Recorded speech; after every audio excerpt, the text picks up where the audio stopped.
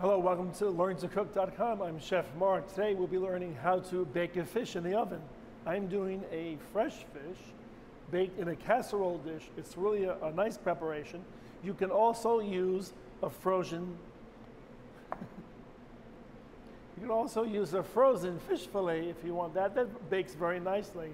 If the fish is totally frozen, as this could be, this 1-inch steak, you want to bake it at a 300-degree oven in a casserole dish. And what's nice about baking a frozen fish, many times is all the natural flavors stay in the fish where it was frozen.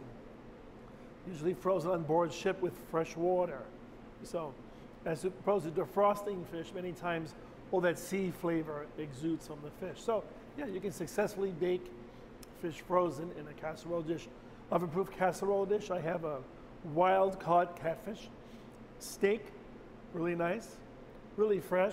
Ask to smell the fish. Shouldn't smell like anything. I have some infused olive oil on the bottom of the pan or my casserole dish. A couple lemons for extra flavor. Lay my steak. You see it's a steak because the spinal column is there in the 4 sections. So beautiful, nice 1-inch.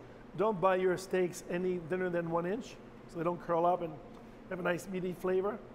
On top of that, I added a little more of that olive oil. Then I have, on top of the olive oil, some minced shallots. I have 1 tablespoon of minced shallots. I'm going to sprinkle on top of that. Around the casserole dish, I've taken 3 garlic cloves. I've sliced them thinly. I diced up some fresh tomato.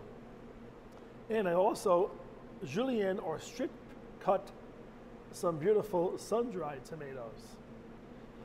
In addition to that, I have 3 black olives, as you can see, cut in strips. I like to get green olives because this is a beautiful color. Isn't that beautiful looking? And I'm going to spread that throughout my baked fish in a casserole. You want some of the fattier fishes baked up much nicer. You can bake swordfish, you can bake tuna, but remember swordfish, tuna, and shark are very lean, dry, so they cook very quickly.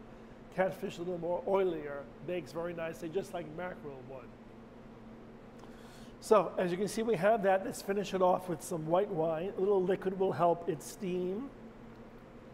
And then I'm going to put some foil, and since it's defrosted, I'm going to bake this in a high oven.